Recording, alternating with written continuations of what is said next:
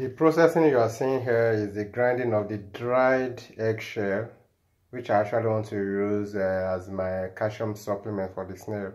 So you can as well do this. It's very easy to do. Once you get your egg, and then you got the egg itself, the shell, rather than throwing it away, just try to keep it, sun dry it, and then once it's well dried, just grind it with your blender, and then you serve it as a meal, calcium, to your snail.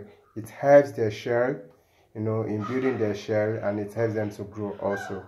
Thank you. This is Nuvembarz farm. I remain Sobayo. Bye for now.